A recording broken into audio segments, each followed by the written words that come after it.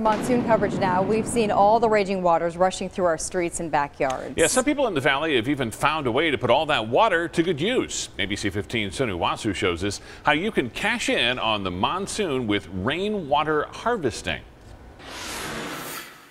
We all know that water is a very precious resource out here in the desert, and there are ways to make sure that every drop that falls from the sky is put to good use.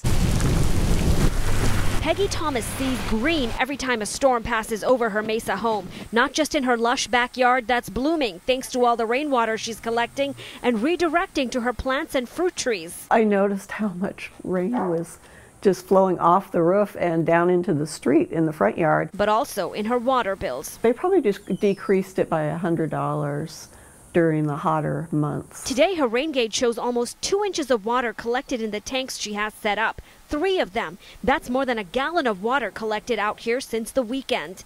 She tells me these tanks help her water this yard all summer, long after the rain clouds are gone.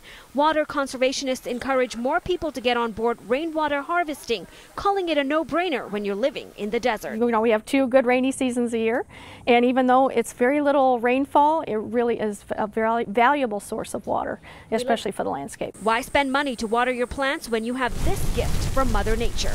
In Mesa, Sonu Wasu, ABC 15, Arizona.